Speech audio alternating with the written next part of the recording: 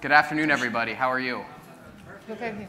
Good. Good to see you all again. I know some of you from the early days of the Rumsfeld Foundation and such far places as Batumi, Georgia, where we had our first CAMCA, although we didn't really call it CAMCA then, did we? It wasn't quite CAMCA yet. No. This is an amazing achievement that is a tribute to the hard work that Sarah has put in, and David Sumbadze, Fred Starr, and so many people who have been with this program for, what, 15 years now. It's an amazing, amazing thing to see you all and so many familiar voices.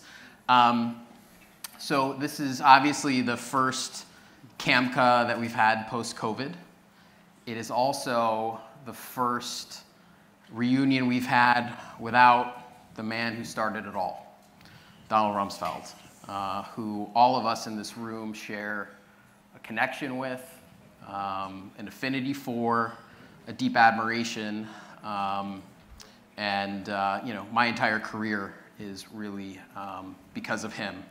And so I was delighted when Sarah asked me to help moderate this event, which was to remember his life and to remember why he put together this part, why he put together the foundation, and specifically this part, which, you know, among the many causes that was dear to his heart, I think this was something that was really special to him, and something that when we created the foundation in 2007, we both thought would be probably the most enduring legacy of the Rumsfeld Foundation. And so to see its growth and all of your achievements and your careers and in your home countries is just it's a tribute to that vision, which I think will endure for many generations to come.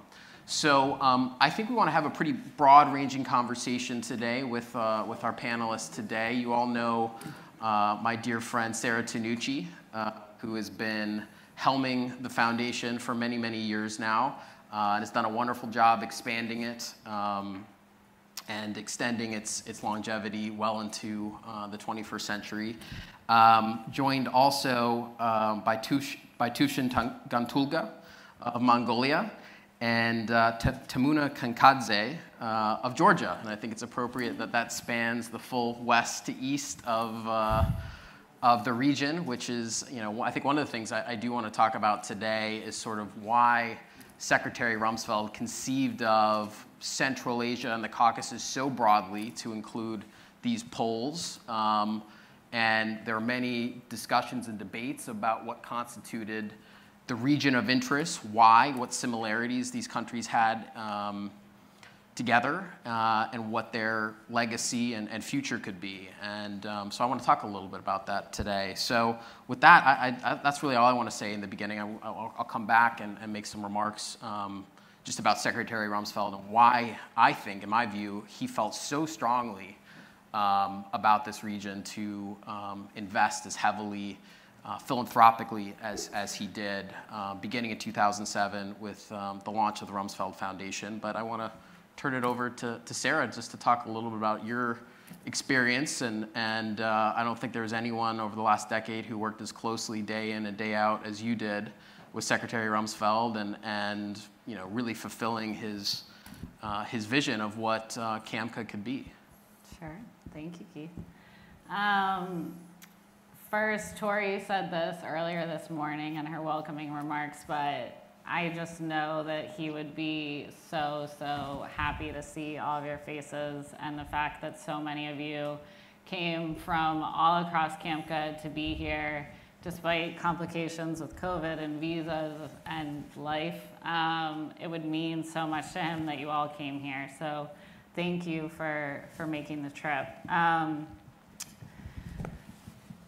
He delighted so much in spending time with the fellows, and I think you all could tell that when you spent time with him. And you know, someone in our office would come in and try and say, like, "You've got your next appointment," or something like that, and he would kind of wave them off because he really preferred to spend time with the fellows instead.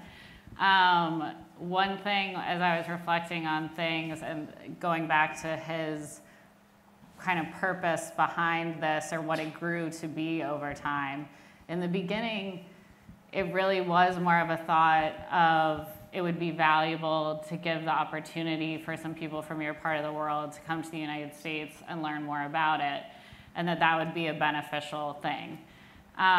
Over time, after you started meeting with more and more people in Washington, D.C., he would then kind of have conversations afterwards with someone you had sat down with, and they would say, that was so interesting, you know, that young guy from Mongolia, there's so much going on there, or it really opened their eyes to the region. So he started thinking, oh, there's another element to this that I hadn't really thought of. We're also educating Americans about the region and getting them more interested and engaged.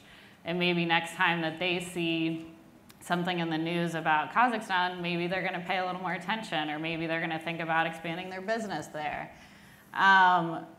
But the third dimension, which took a few groups to kind of come to light, and after we did our first reunions in Batumi and Issyk-Kul, was the fact that the fellows were all coming together with one another. And that's what really excited him, was this network element, and that you all, as rising leaders across all sectors who are dedicated to the futures of your countries, you were getting to know one another. And you were starting businesses together, and you were inviting one another to teach at your universities, and you were having holidays and visiting each other's families. And the idea that you all were getting connected is what he really saw as the true potential of the network. And I think over time, while he thought those other elements of that US CAMCA linkage was beneficial and is beneficial, really what he felt most strongly about was the network element. And a quick thing that all the fellows will remember is he would take each group of fellows out to lunch. We often split the groups into two because he wanted to make sure he really got a chance to talk to each one and get to know each person. So it would be about 5 or 6 people per lunch. And at every lunch, he would go around the table and ask them to say how many of the other 10 countries they had visited. And often there was the rare people that maybe because they were a diplomat or something, they'd been to quite a few. But often it was 0, 1, maybe 2. And he just thought that was so telling as to how disconnected the region was, and how the potential of the program and the network bringing people together could hopefully change that over time. And so I think I'll stop there, but I think that element of this being such a disconnected region and the opportunity to bring these bright rising leaders together is really what motivated him to be so focused on this area.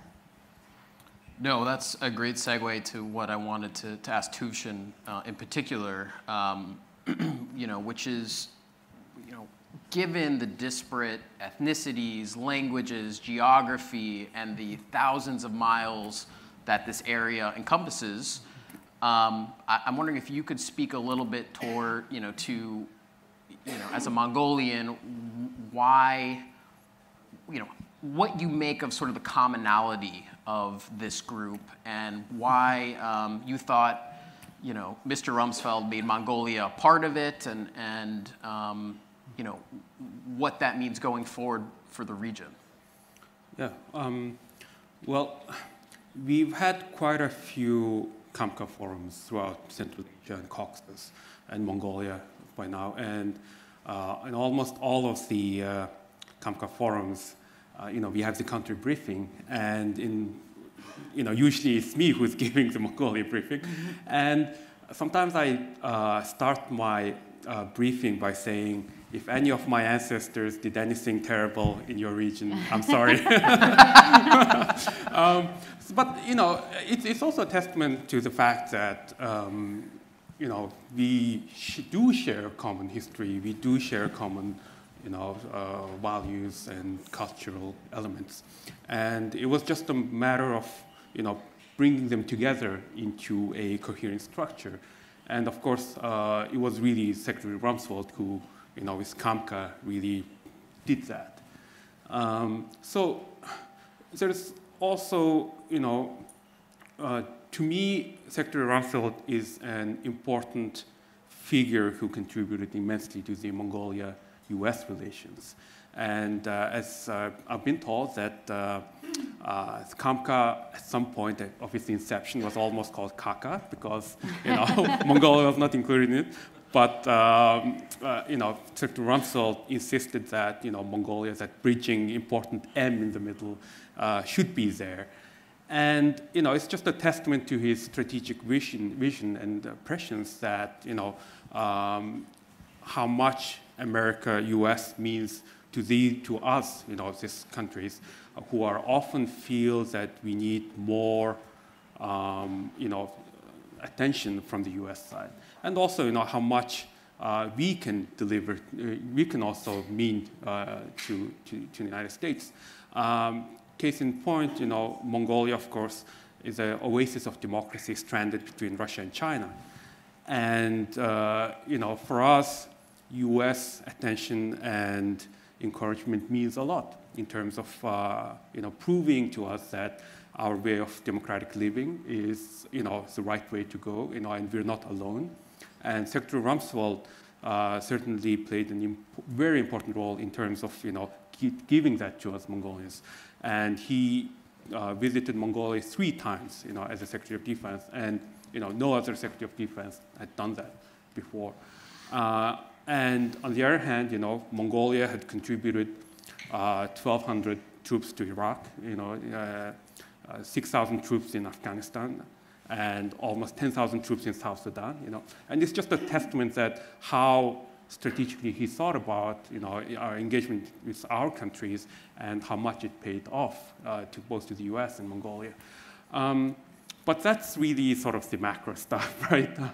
But again, to me, the Secretary Rumsfeld's legacy is very important, also for my everyday life. As some of you may know, I wear many hats, and one of them was public servant.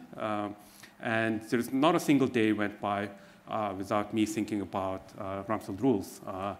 And it's a fantastic resource, which is very underrated. And for example, just yesterday, I was talking with Sarah about, everyone was wearing the name tags, right? And I remember in 2015, when I was a fellow, Secretary Rumsfeld came in, Tuvshin, you're wearing your name tag wrong. You should be wearing on your right side because, when you shake hands, whoever you're serving for should be able to see your name. And ever since then, it's kind of small, everyday things but I carry it with me. And also, always wear black socks, because you don't have to think a lot about, small decisions, or always work out of your outbox, outbox. Otherwise, you'll be, working somebody's inbox, right? So those kind of really important lessons, I carry with him every day. So it's really the sort of macro level and micro level. He touched our lives and imparted his wisdom. Great. Tamuna, I understand, Rumsfeld always bristled at the word legacy. He would be asked by journalists every week, what do you want your legacy to be? And he said, his go-to answer is, I don't do legacies. Other people will define it. It doesn't matter to me. When I'm passed away, other people will make their own judgments about, my role in history. I don't think about it. I just felt like I got up every day to do the best that I could do, keep in mind the values that were important to me, and that's how I think about my life as a whole. But Tamuna, when it comes to Georgia and sort of the relationship that, partly through Mr. Rumsfeld, but partly because of 2012 and more recent events with Russia, the Ministry of Defense relationship has been strong, and I understand there's a lot that there's a leadership academy and things that have been put in place in honor of Secretary Rumsfeld. And so when we think about legacy, it's gratifying to know that Georgia thinks about him and sort of his importance today. So I'm hoping you can talk to us a little bit about that. Thank you, Keith. Today is a very emotional day for all of us in this room. I wanted to share that in the Georgian group, when we talked about Secretary Rumsfeld, we always refer to him as a Grandpa Rumsfeld. Mm-hmm. So that's the sentiment that each of access towards him. And you rightly mentioned that Secretary Rumsfeld was a great friend of Georgia. He was a long-standing friend, and some might not know, but under his leadership in 2002, special equipment training program started, and that program became the fundamental to help Georgian security and defense to rise on the top and to become NATO interoperable, and to make sure that we have maybe small but still our own capacity to defend our country. And in addition to that, we saw that when he left his service at the government, he was involved in all our countries, as Tuvshin rightly mentioned. And after being part of this fellowship, and I think that this fellowship touched the life of each and every fellow, no matter which country we come from, in many dimensions.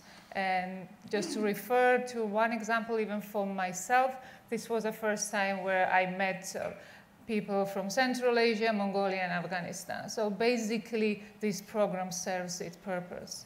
So after, unfortunately, Secretary Rumsfeld died, we were Georgians thinking what we can do, because we saw that he was leading by his own example, and we thought that we own him, we own the team which invested in us to do what we could do. So to honor his legacy, we decided, and especially his links to security and defense, we decided to establish special stipend, Rumsfeld stipend, for the cadets of Georgian Defense Academy. So every year now, more than 12 outstanding cadets will receive that stipend, and it's already starting from January. At the same time, and you see the pictures now, this month we opened special Rumsfeld Auditorium, which will serve as a focal point at the National Defense Academy for the special series and discussions on different important issues, starting from security and defense and broader democracy and other strategic topics. And we were very happy that the leadership from the Ministry of Defense and also US Embassy was there to join our effort. And I remember that one of the phrases that struck me when the Deputy DCM from the US Embassy was saying that while she talked about Rumsfeld and the way he brought Georgia and US together, she said that this event will become also a milestone in the history of the cooperation between Georgia and the US. And for us, it's very gratifying that we, as Rumsfeld Fellows, could do maybe very symbolic but very important part to honor his legacy. So we are very happy about that.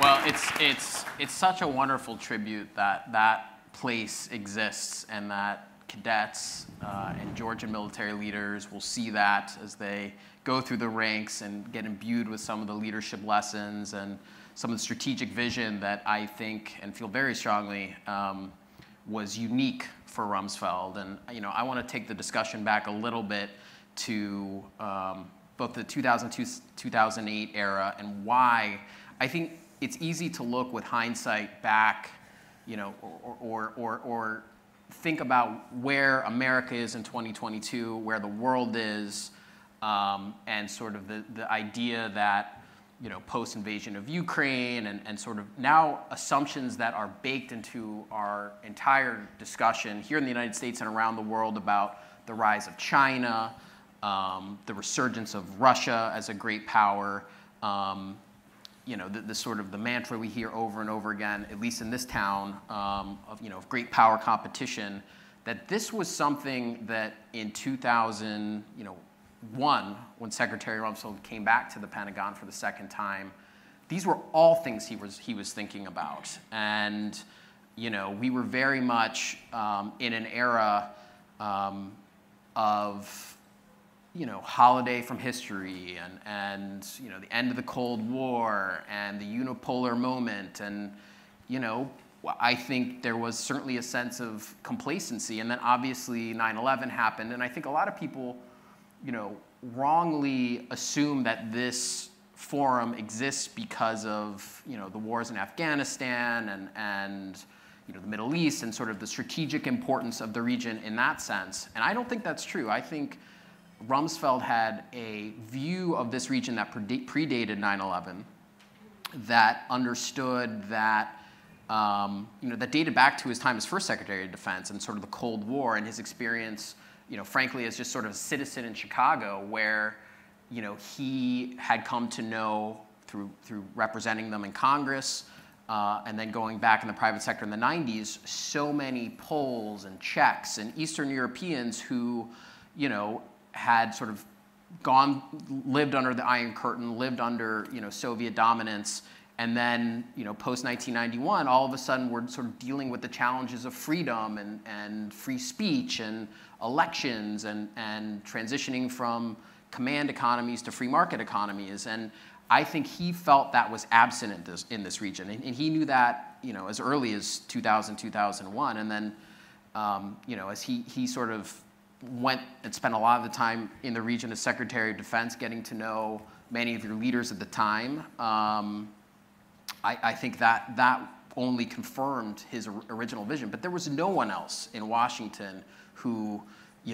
understood, except for maybe a few people in the State Department whose specialty was this region, that this was, in a lot of ways, sort of the pivot of the 21st century, that your region was going to be that. And it was remarkable as a young man to work for him.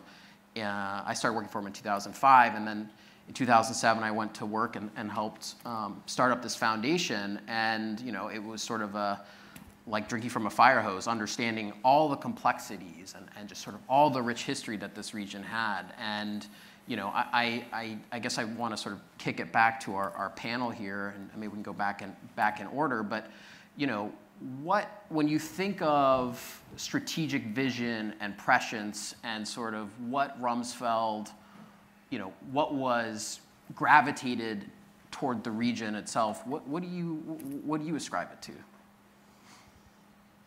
I mean, honestly, I do think it predated all of that, but I go back to, I think when he was like really sold on it and was like, there's really something here, was after a couple years of engaging with the fellows. And I really think that they like turned the tide from it being, this is an interesting, like nice concept. I've been fortunate in my life. I'd like to give back. This is a nice thing to do, to there's really something here. And he just had this like inkling gut instinct that it was really important to continue investing in. And I think one thing I want to get across that I don't think everyone necessarily would see from the outside is just how much of a passion project it was for him, which Keith saw and was on the inner side of. But I mean, he's sending me the snowflakes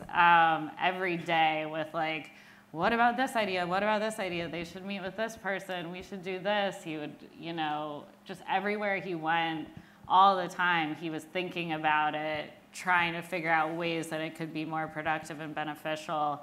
And I spent hours on end talking with him about these ideas, and he just was so engaged and interested because of getting to know the fellows and truly, deeply believing that there was something special that was happening that could have major impact, 20, 30, however many years from now.